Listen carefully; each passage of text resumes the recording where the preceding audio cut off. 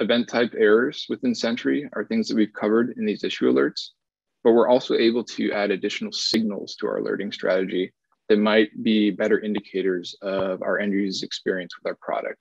And what I want to focus on now is creating alerts based on session data.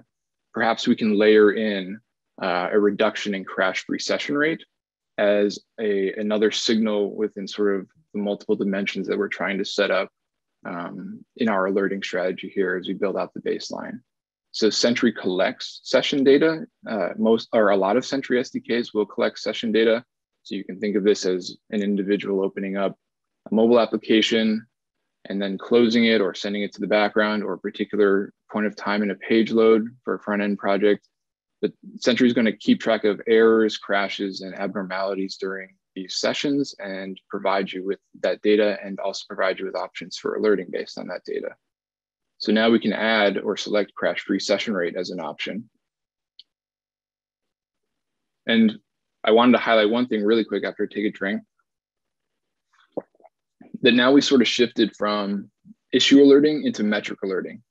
So again, issues were grouped into events, issues can have associated states. Now we're moving into more of aggregates of other Sentry data types. So in this case, we're talking about session data, which we just briefly described. So you'll get a nice historical trend or just time series when you're setting up metric alerts, and you can specify an environment that you're interested in.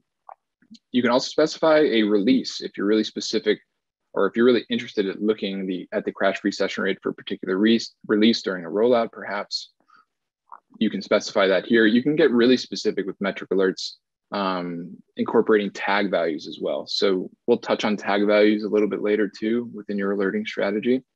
But for now, we're going to keep it straightforward and say, okay, production, we want to look at the crash-free session rate over a period of, a shifting window of an hour that gets evaluated every minute. And then we'll sort of specify a threshold here that, our team has deemed appropriate for sending a critical alert. So in this case, we're going to get alerted a lot if we send 97%, but this is just an example of a threshold you could choose. You can also choose a warning threshold as well, if that's something that you're interested in specifying too. And then you can perform actions. Again, we're coming back.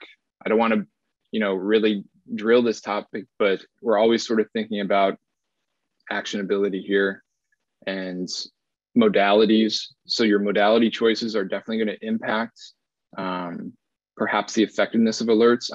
Perhaps some folks opened up their alerting for a particular project and noticed that they're just alerting on new issues and sending emails to their team. And perhaps, over time, these emails build up, they become less effective. So like really being conscious about your modality is going to help alerts down the road, help them be more effective for your team. And I will say that we do have some newer options for issue alerting and channeling certain historic emails into Slack now. So perhaps we can explore some of those more in depth later. But again, modality choice is important when you're building out, your baseline for visibility here. So we could send an email to a team or a member of a team or a particular team if that is sort of the best approach for the current state of the team and their triaging process. Or again, we can lean on our many integrations. I've been talking a lot about Slack, but there are others, Microsoft Teams, PagerDuty, I believe OpsGenie as well. In this case, we're going to go back to my demo workspace, and you could add in whatever channel you see fit here. I don't know if I have a specific channel that might be relevant for this, so maybe I'll send it to a general channel for now.